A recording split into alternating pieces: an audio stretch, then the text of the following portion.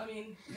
they're a very good team. You know, they could score at all 5 positions, and they were aggressive tonight, and they came at us from the tip, but I'm so proud of our team because we came back, we played together, we continued to play strong, and in the second half we brought our defense up like we know how to play, and that really won us the game because they were playing hard and we weren't getting good shots, and the shots that we were getting, they weren't falling, so we had to rely on our defense, and I think we grew today, you know, winning a tough game when we weren't hitting shots, and that